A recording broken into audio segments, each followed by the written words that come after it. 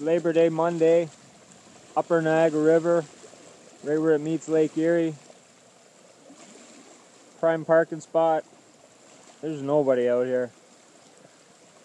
That's that first run you're going to see where right when you hit the river and the lake.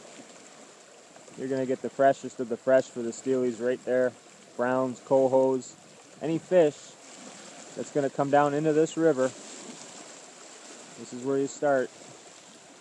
And there's a lot of water to cover. One boat on the breakwall, that's it. Anywhere you want to start, you're going to get them. You just got to start somewhere. FishingNiagara.com. Check it out.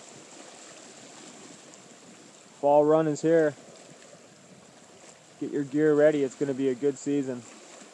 Cool temps already. Hopefully no 80s in late fall like we've had before. That really kills the run. Water conditions are perfect. Just starting to cool down. A lot of bait just starting to head up. I've also heard people have caught walleye here before.